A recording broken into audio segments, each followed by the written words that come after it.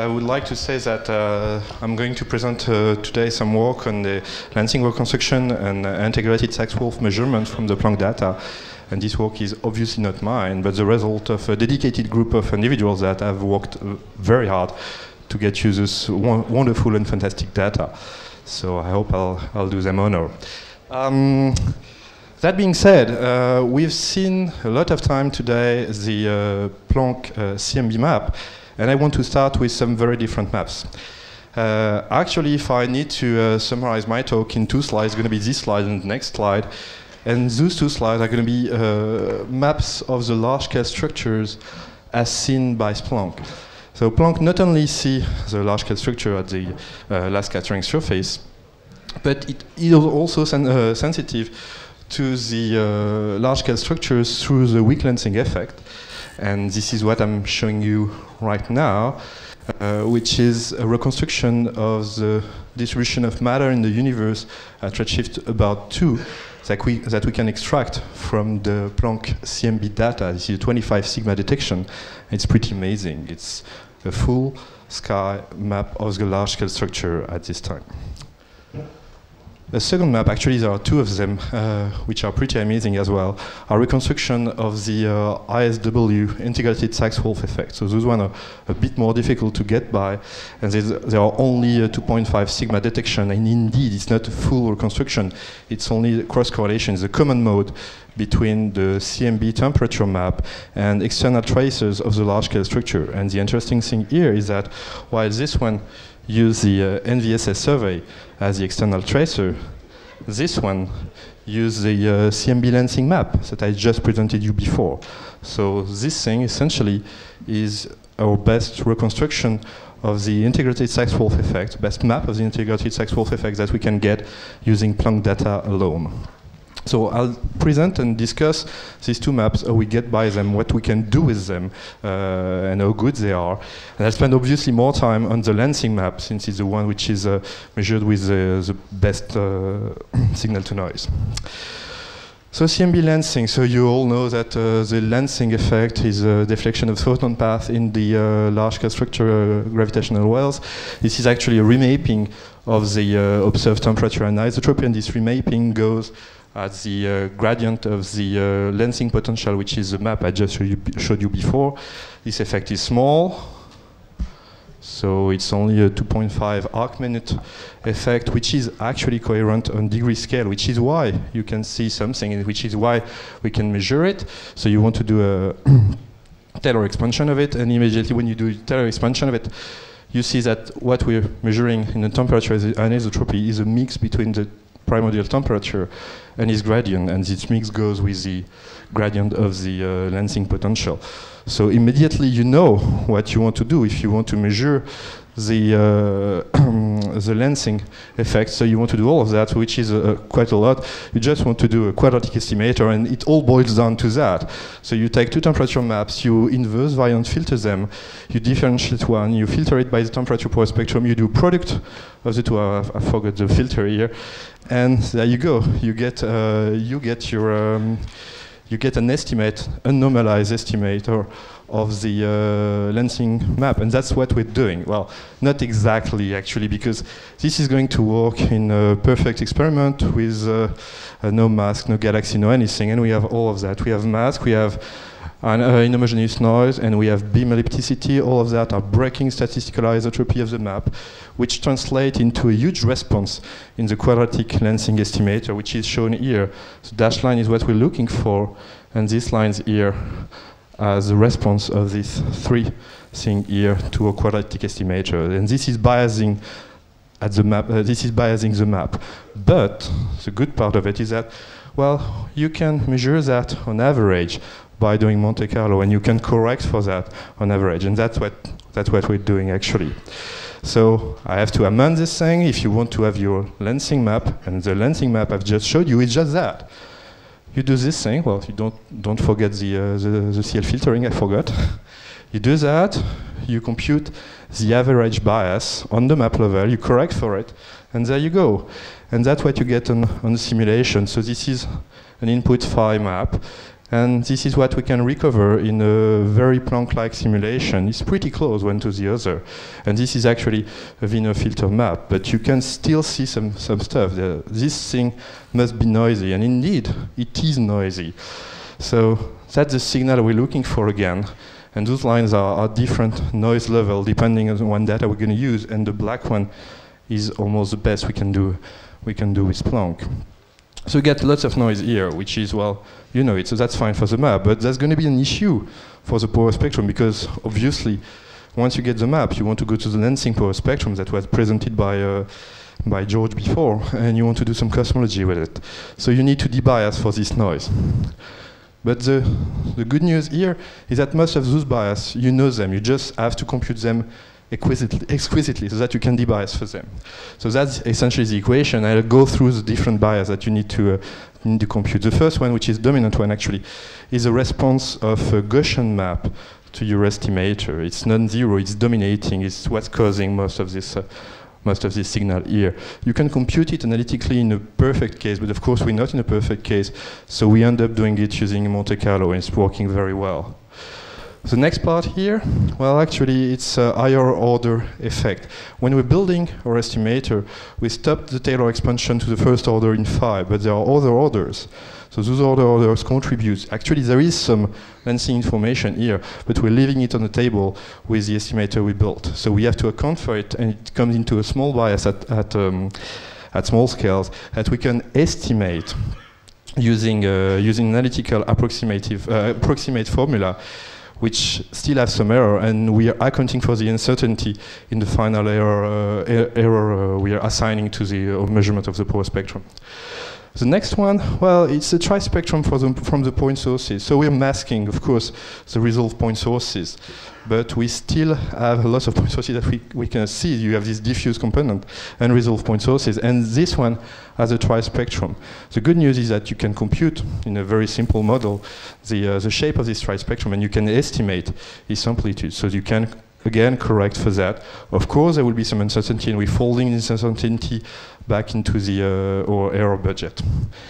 And finally, there is this so-called Monte Carlo bias, which is whatever remains. We are doing lots of approximation in what we're doing. I mean, we can write all of the equations, we cannot compute all of them, so we need to do some approximations. They are explained in great detail in the paper. I advise you to read it. And we still have to correct for a few things that are related to the way we treat mask and things like that. So we don't really know whether those extra bias are multiplicative or additive, but since they are at a percent level and we're checking that on simulation, we can deal with them using a lens Monte Carlo this time, and we're getting something which is of very high quality.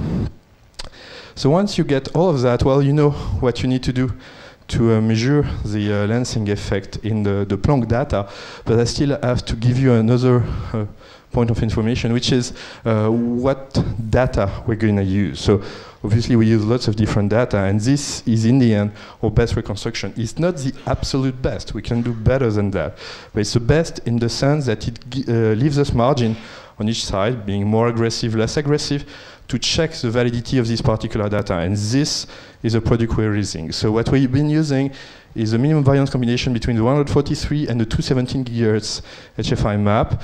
We're correcting for dust using the 857 GHz map as a template. There's a good reason for that, which I explained in the paper. We are further masking the central galactic region using a 30% galactic mask. We're including a mask for carbon monoxide contaminated region, which is quite important for us, and also masking, of course, the resolved point sources to give them a signal to noise. We're further apodizing this mask to 5 degrees to have a nice transition between the mask region and the mask region at the power spectrum level. This is quite important, again, to have a lower bias. And all in all, we end up with a reconstruction for the power spectrum, which is use an effective sky fraction of 67%. And this is what you get. So this is our CMB lensing reconstruction. What's shown here, is the minimum variance result, the one I just presented you, compared to the 100 GHz data, the 143 GHz data, and the 217 GHz data.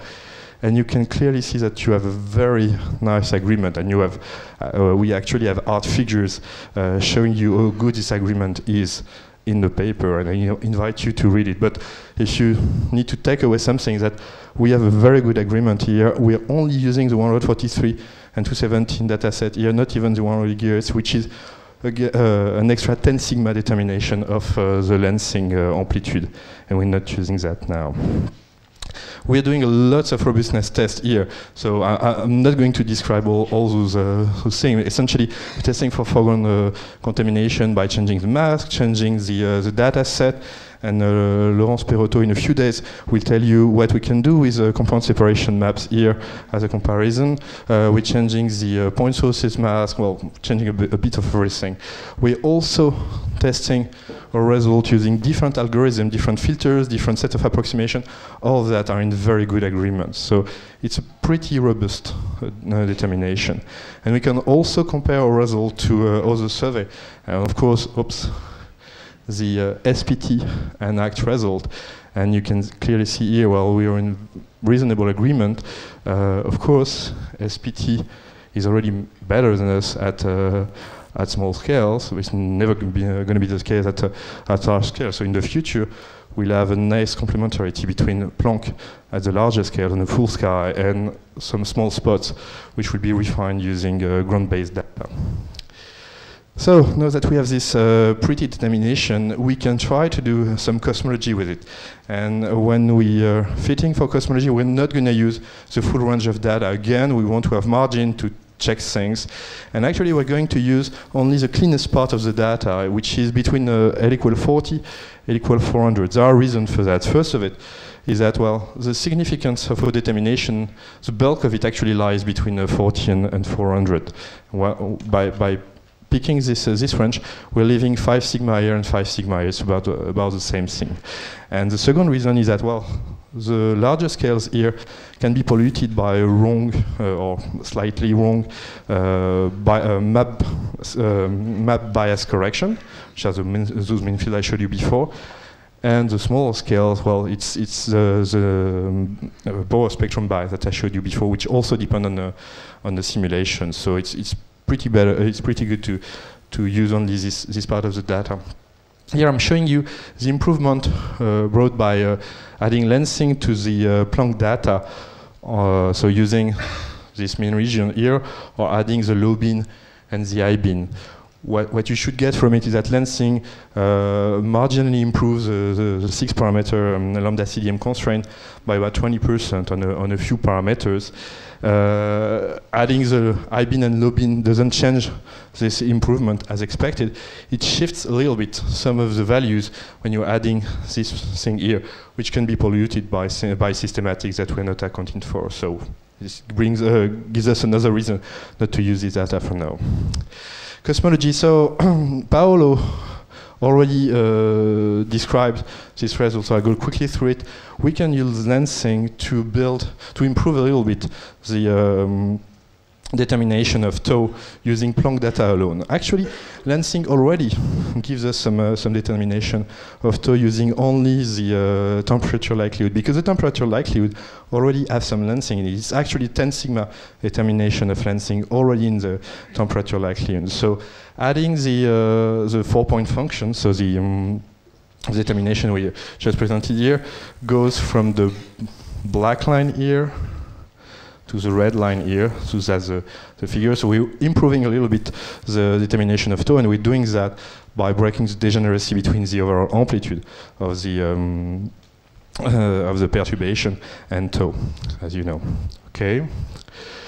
Two other interesting results are for breaking the geometrical degeneracy. So again, lensing breaks the geometrical degeneracy by bringing in more information on late-time astrophysics. So, well, essentially, we're improving by 3% the constraint, which you already got using, again, Planck with WMAP polarization and IL, which already falls in some lensing information.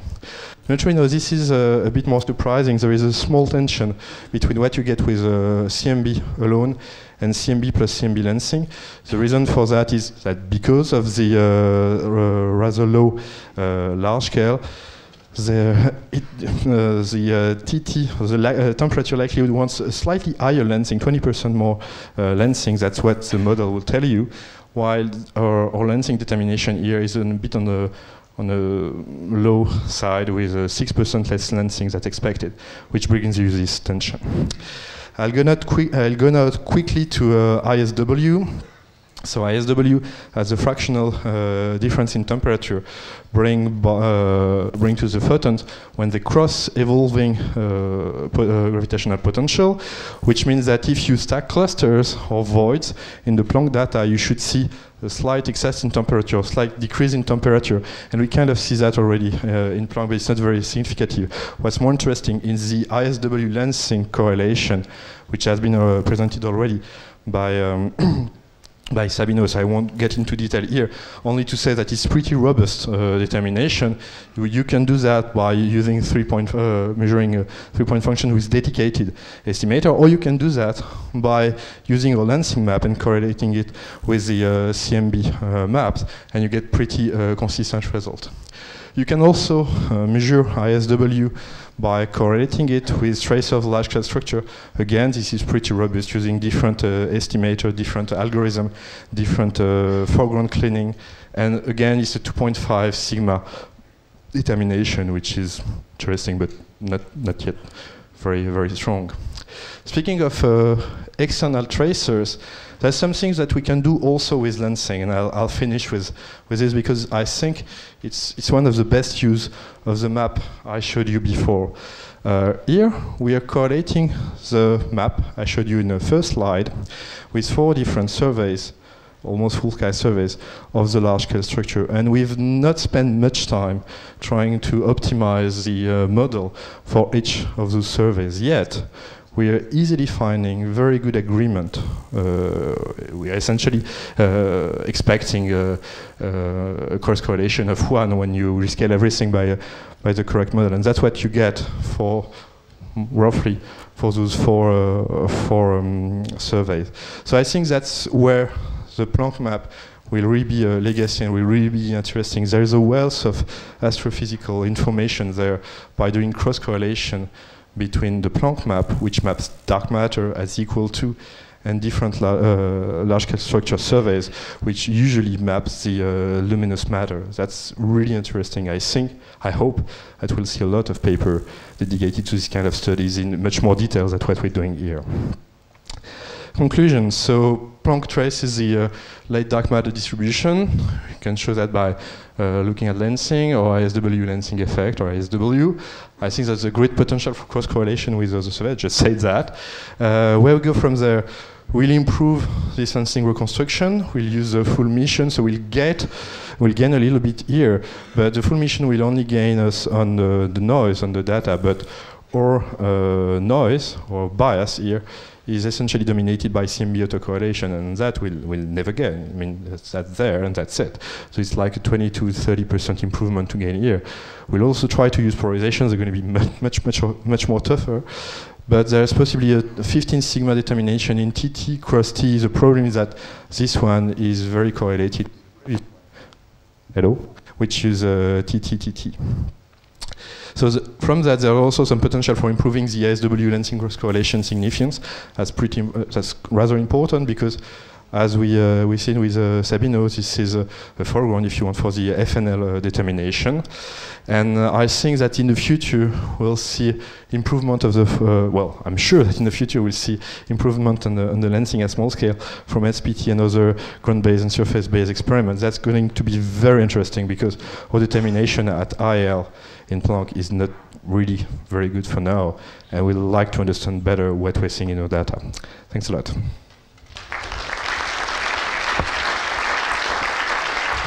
you very much, Karim. Did it work? Okay. Yes. There's a question over there. Can you say your name, please? Wait for the microphone.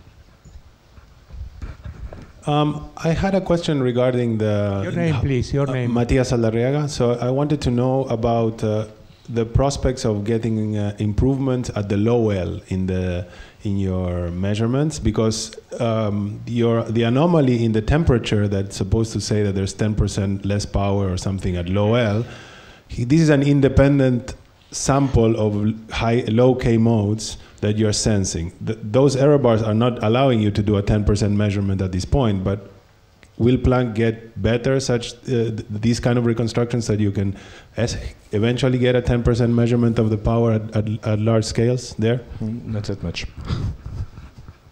No, not that much.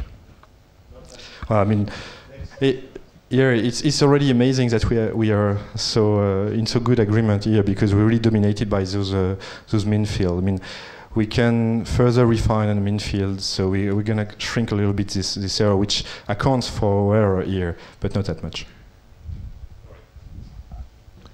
More questions? 1, 2, 3, go on. Let's think again our figure. And